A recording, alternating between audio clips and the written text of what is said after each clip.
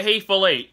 Welcome back to my series of Quentin Tarantino reviews, guys. And we're on to the final one, leading up to Once Upon a Time in Hollywood, which I am very excited, because I love Tarantino, and he's one of my favorite directors, and hear a lot of great things about the movie, which I assume because people love Tarantino. I love Tarantino, and I'm just one would love the movie, but I'll wait until I see it. But let's get started, guys, with the final film in the Tarantino reviews, The Hateful Eight. Now, The Hateful Eight was the first Tarantino movie I saw in theaters. This was around New Year's time. This was around the time after I saw The Force Awakens. I didn't get a chance to review this movie afterwards because stuff happened, life happens.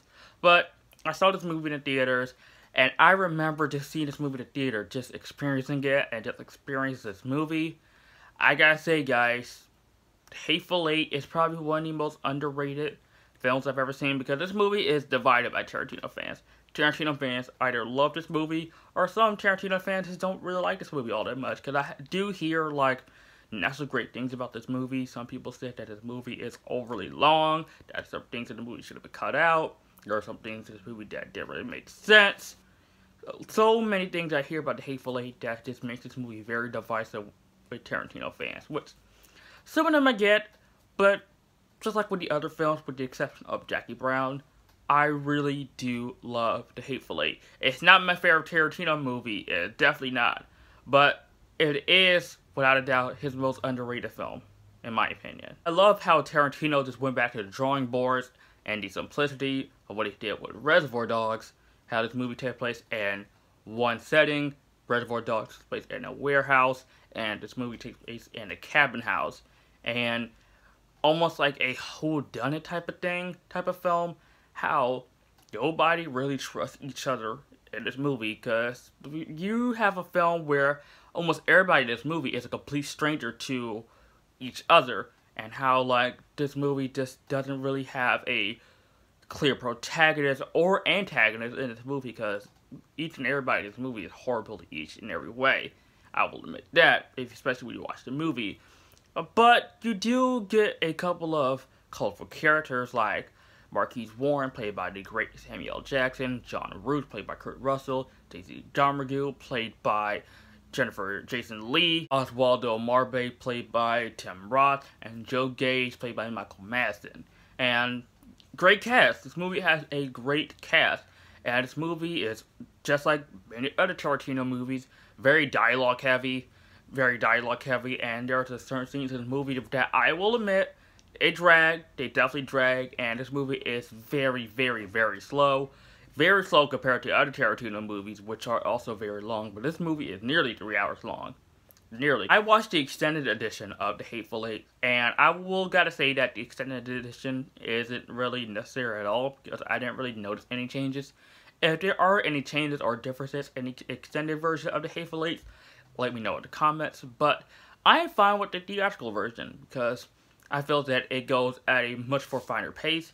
It doesn't really drag as much as the extended version, but both versions, I will say that they're both very good, they're both very great, but the extended version was really needed. But I will say this, if you're not a fan of just a lot of dialogue and a lot of talking in movies, The Hateful Eight is not the movie for you, because this movie is very dialogue heavy, and there are times where I do gotta say that, okay, when is some stuff gonna happen, because I'm waiting for some violence and some blood and this crap to happen and people getting, like, shot or whatever. I'm just waiting for some crazy stuff to happen, because there's like 30 minutes of just people just talking. 30 minutes of just people talking, and it's very, like I said, dialogue heavy. That's probably the most dialogue heavy throughout of any of the Tarantino movies. And even like in other movies, which are also very dialogue heavy, there's a lot of stuff going on during those. But in this movie, it's like, you have some conversations, like, in this movie, that aren't really very interesting. And there are like some conversations, like in this movie, where I feel like, okay, you did not have to say any of that. Just like how Samuel Jackson's character, Warren, who would tell the story of the guy's son, that he even had to suck on his Johnson. And I'm just like, okay, Tarantino, you did not have to write that in this film. That was very unneeded. You could have just cut that out. But I do love the sort of abusive and toxic relationship between John Root and Daisy Domergue. How, like, these two are just chained together. These two can't stand each other, but they're stuck together. And every time Daisy Domergue says anything, or even when she doesn't say anything, John Root just punches her in the face. Like, just beats her up. And those two together, Kurt Russell and Jennifer Jason Leigh, did chemistry in this movie. They're like sick and twisted chemistry in this movie, which is like perfection. It's probably one of my favorite aspects of this movie, other than Samuel L. Jackson and other people's performances in this film. Those two together were just hilarious. The other thing that happened in this movie, actually early on in this film, on how Joe Gage and Oswaldo and the Mexican guy got to the cabin, because they were along with Channing Tatum's character, Channing Tatum, who is the sibling of Daisy Domergue, that is her brother, and how he appears later on in this movie, how throughout the entire movie, even like soon as he got to the cabin, before like Warren and Mannix and John Root and Daisy Domergue got to the cabin, he was at the floor, underneath the floor throughout the entire time.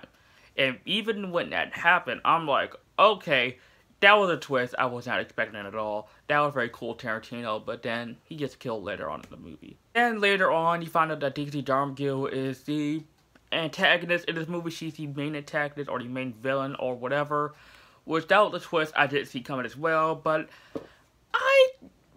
at first, I was like, okay, but after rewatching it, I'm like, yeah, I can buy her as the antagonist. She does a good of a job as she gets in this movie, and I didn't love it, but I was like, okay, cool, Tarantino, cool. Just like how Django Unchained had a satisfying finale, this movie had a satisfying finale, how Mannix and Warren, how they decided to kill her off. They decided to shoot her like they did with the others. They decided to just hang her. And I thought to myself, wow. That was very cool. That was very unique. And you don't have to have, like, graphic violence. I mean, that was very graphic, just hanging somebody. Like, almost like lynching, but having, like, explosions and gunshots and stabbing and decapitation, all the other like bloody, violent stuff. You don't have to have all that just to kill a character off. Sometimes you could do the simple strangling or hanging or just to the basics. You could just do that. And with a character like her, who is very annoying and jarring throughout the entire movie, yeah, she got her just desserts. The Hateful Eight isn't my favorite Tarantino movie. I wouldn't say like it's in my top 3 or top 5, but it is very underrated and it doesn't deserve all the criticism it gets. You know, I agree with some of the criticism, but some people go overboard with it. I understand them. I just don't think it's like to the max that it gets. But Hateful Eight is a good Tarantino movie that I can just watch any time of day. But I wouldn't like immediately watch it like I did with Inglourious Basterds or Pulp Fiction. I'm gonna give the Hateful Eight an A-. Thank you so much for watching, guys. And finally, I am on my way to go see Once Upon a Time in Hollywood pretty soon, guys. And thank you so much for watching. And let me know what you think of the Hateful Eight in the comment section down below. And as always, guys, if you're new to my channel and you like this video, like, comment, subscribe, and I'll see you guys next time.